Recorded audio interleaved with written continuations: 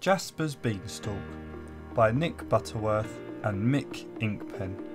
On Monday, Jasper found a bean. On Tuesday, he planted it. On Wednesday, he watered it. On Thursday, he dug and raked and sprayed and hoed it. On Friday night, he picked up all the slugs and snails.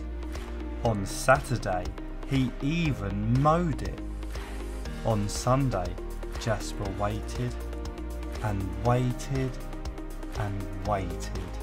When Monday came around again, he dug it up. "That bean will never make a beanstalk," said Jasper. But a long, long, long time later, it did. It was on a Thursday, I think. Now Jasper is looking for giants.